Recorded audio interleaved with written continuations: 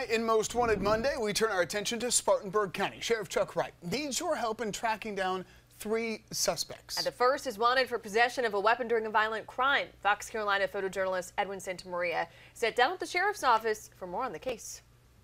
This guy feels like he lives in the wild, wild west. His name is Terrell Darnell Lewis. Pointing and presenting firearm ×3, possession of a weapon during a violent crime, assault and battery, high and aggravated nature ×3. This young man right here, while he was at a party on 363 Miller Line Road, he decided that since he was having an argument with somebody, he'd just pull his pistol out and start shooting at somebody, which is no good. It's not how you settle arguments, period, much less around here. But he shot 5 or 6 times a little bit later at a child, a small child, and a 1-month-old infant. He displayed the gun and shot 5 or 6 more times at the vehicle and the second victim and the children that were in. So I need your help to find this guy, because if he'll shoot at an infant and a child, he'll certainly shoot you. So I don't want you to be guilty of hiding this gentleman, because if we find that you're hiding him, we're going to apply the proper charges to you as well. We're not tolerating this right here.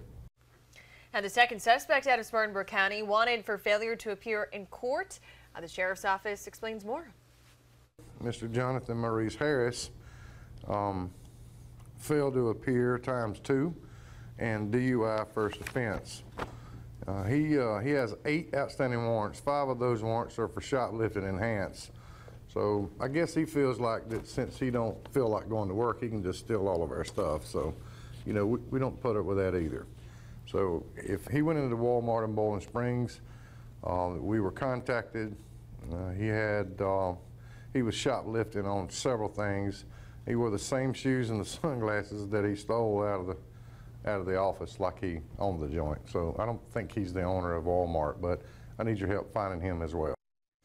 And the third suspect out of Spartanburg County tonight is wanted for grand larceny and more. Here's what the sheriff is saying about those crimes. We got one more knucklehead that didn't feel like the rules apply to him. His name is James Edward Wilson, for grand larceny, common law robbery, in violation of removing or monitoring device or escape.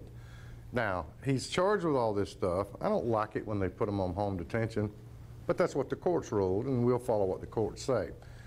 Again, I don't like that. He should have been sitting in our jail.